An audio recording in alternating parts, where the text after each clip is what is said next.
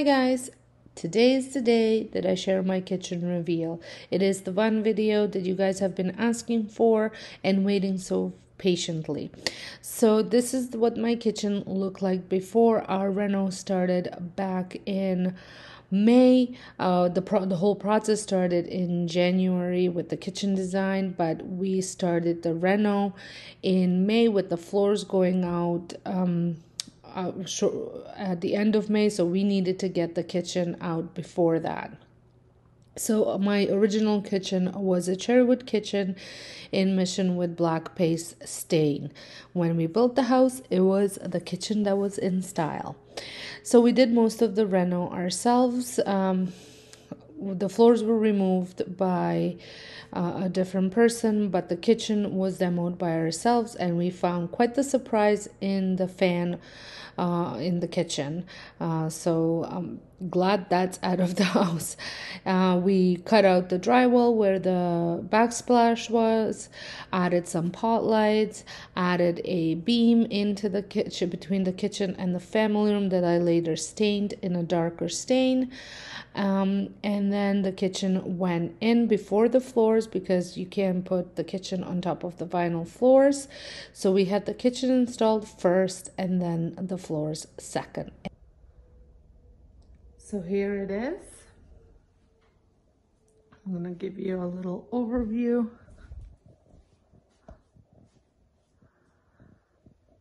I could not be happier with it. Goodbye the darkness. Hello brightness. I think the colors have definitely brightened up the kitchen a lot. So I'm gonna start with a counter on my island. So we had butted up against this wall so that way we could get the maximum size possible. Otherwise, if I was trying to have a walkway here, it would be too narrow, probably only about 2.5 to 3 feet. This way we were able to do 5 by 9, and I think it's a perfect size. We contemplated about going 10 just to do a full slab of stone, but it would have been too much of an overhang on that side, and then if I went this way there wouldn't be enough space between that wall and a counter. So this is, in my opinion, a perfect size for this space. I went with a white oak in a Boardwalk stain. Now I'm pretty sure the Boardwalk stain is specific to my kitchen company, but I'm not 100% sure. And the kitchen company that we went with is Olympia Kitchen Cabinets, which is owned by Berzati. So if you are in KW, Guelph, Cambridge area, you've probably heard of them. So the top, the counter is quartz. Like I said, it's 5 by 9. That way we don't have a seam, because anything that's longer than 10 or wider than 5, then you end up having a seam. We did not want that for sure. So one solid piece, and the quartz is Calcutta Classic by Stonex. The stools came from 2 different places. I have found 2 of them at HomeSense, and I was hoping to find 2 others, but couldn't, so I ended up ordering 2 other ones at Overstock. So they are a touch different. The color is the same, the stitching is a little bit different. So I have 2 and 2. It doesn't bother me. If that's something that bothers somebody, then I would recommend not to buy things at HomeSense unless you know there's everything there. So then I'm just going to go over here. I have added a fall beam. I have a DIY video how I did this over on my DIY channel.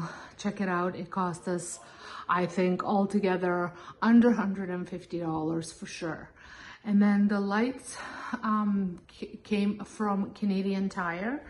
I have liked these lights quite a bit, and all the lighting stores, they were a touch bigger but a lot more money. I managed to stop by Canadian Tire at the time when they were half price, so they cost me like think I paid $75.99 for each, and I absolutely love them, and I think they are perfect for this space. I didn't want them to be closed up. I wanted to have a kind of a straight view from the family room into the kitchen without any too much of obstruction. So that's why I chose those, and I love them. My husband also installed the pot lights everywhere, which I think it was such a great addition to this kitchen. I did not have pot lights before.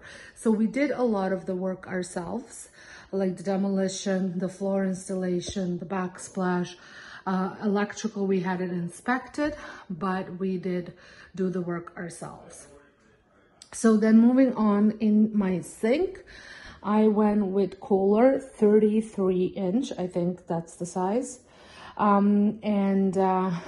It's the farmhouse cast iron enameled sink. I did a lot of research, went back and forth between cast iron and a fire clay. There were many reasons why I've chose these. Primarily, this has lifetime warranty for scratching. And I was really more concerned about chipping, which fire clay, I've heard so many people chip it by hitting it with a slow cooker. So that's why I ended up going with the cast iron. Now, I haven't had any problem with yellowing. I do use Norwex cleaning paste to clean it, or I use Vim with bleach. Actually, Vim with bleach, which is not the perfect solution, but if you get a stain on here, it takes it right off. So that's why I actually ended up purchasing it, and then it does work on the sink as well. I also heard the barkeeper's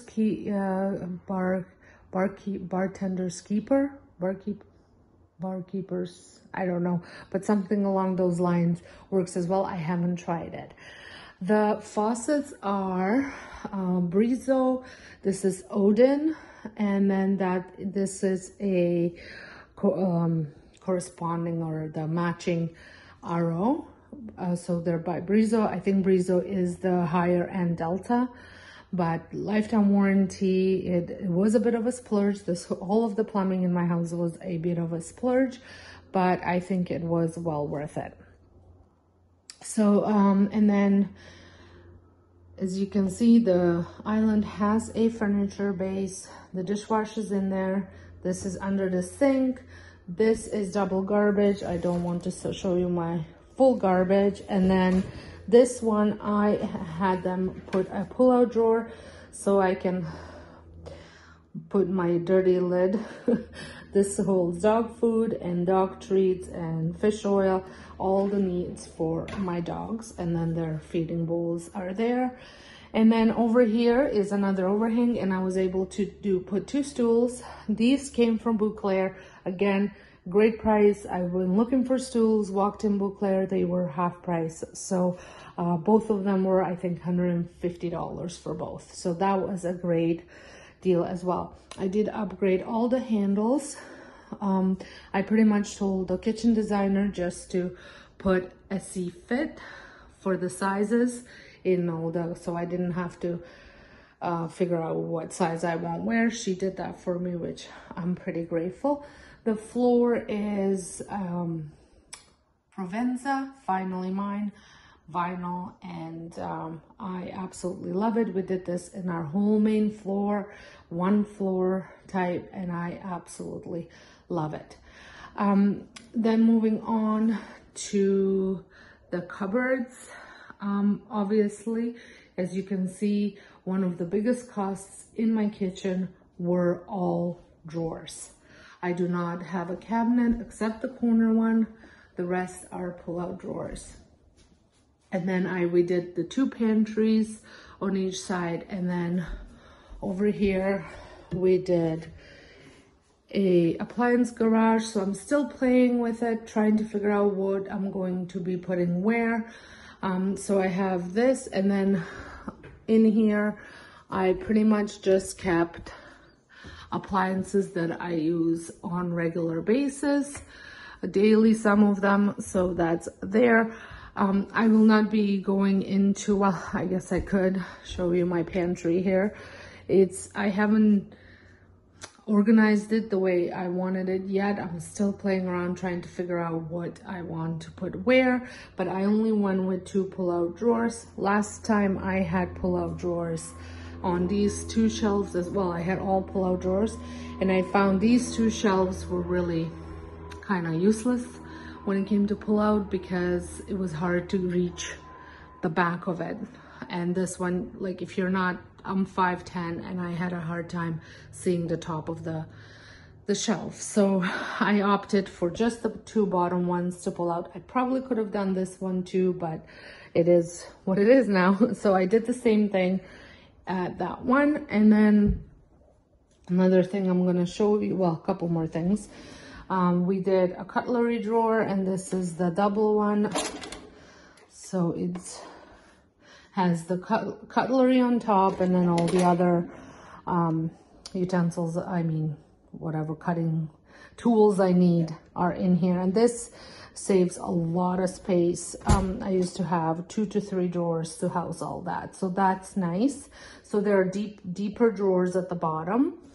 And then here I went with an oil spice shelf. And again, as you can see, it's half empty because I'm still trying to kind of figure out how I'm going to organize everything.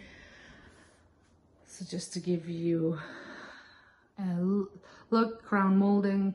Crown molding is one of the more expensive things in the kitchen, we found out. And then I did the pot filler as well. That one is a Delta pot filler, just because I did not love the Brizos ones that they had, and this one matched really well with my faucet. So that I love it. Again, it was a splurge. It was one of those things that, you know, is it necessary? No. But does it look good? Absolutely. And I have been using it quite a bit, so I guess, you know, it is necessary then.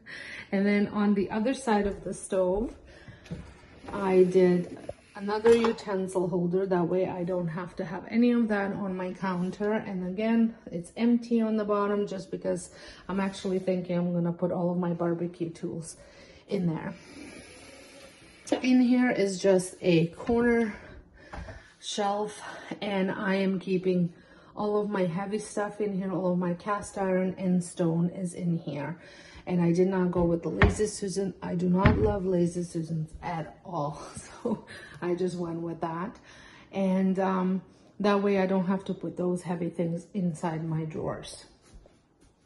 And then we did another garage, and here I have a microwave, and it has a shut off when you close it. So that's that. And then over here is my little coffee station. It's a bit of a downgrade in the size of a coffee station comparing to what I had last time, but I absolutely love it. Now, last time my coffee station wasn't in my kitchen, so this is a bonus having it in the kitchen. And I did floating shelf that are done by the kitchen company, and they were staying in the same Boardwalk white oak. Boardwalk stain and then white oak wood. So that's, I love this. It gives me a bit of a nook to decorate and kind of put my own little touches. As you can see, it's Halloween time now. So I do have a whole video on how I decorated this if you want to see it. It's in my videos. I think it's the last video I posted before this one.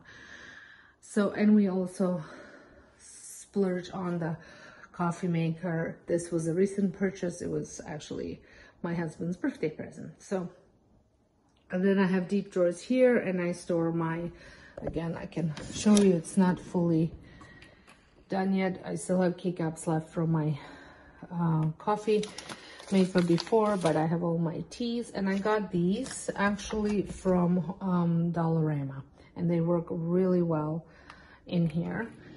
And then in here are just all of my mugs, and then the bottom is extra coffee and all that stuff. Like I said, I still have to figure out a good way to decorate everything. And I also put that divider in here just so you can see.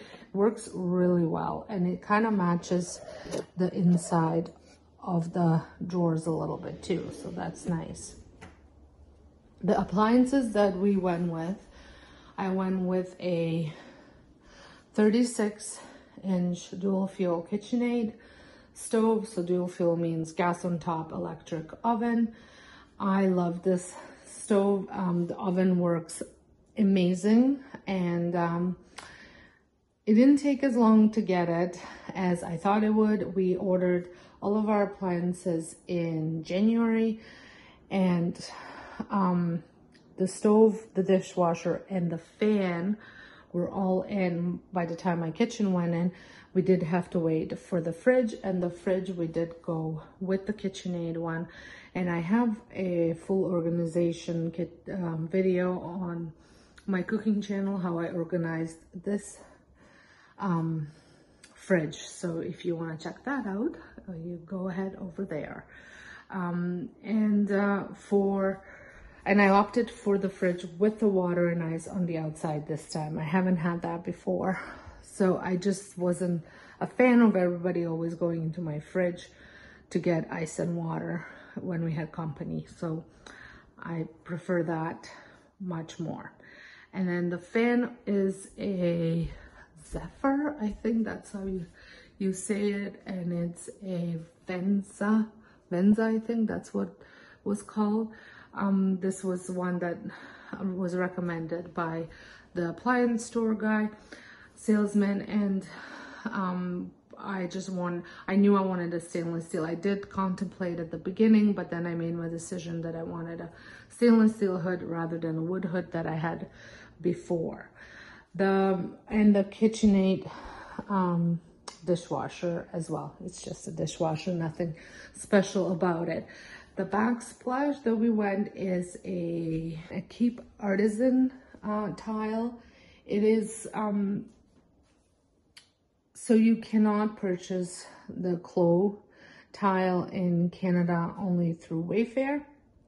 So this is a company that makes a very, in my opinion, it's almost the same tile. It's Spanish tile, handmade tile. But it's available in Canada, and it's called Artisan Keep. So I will have all the links to everything that I have linked down below if you want to check any of it out. Well, I hope you had enjoyed this kitchen reveal tour. If you did, please give it a thumbs up. If this is your first time stopping by, make sure you give it a thumbs up, subscribe to my channel, make sure the notification bell is on, because Christmas is almost here, and we will be decorating the whole house for Christmas. So until next time, hope you guys have a wonderful day, and thank you all so much for watching.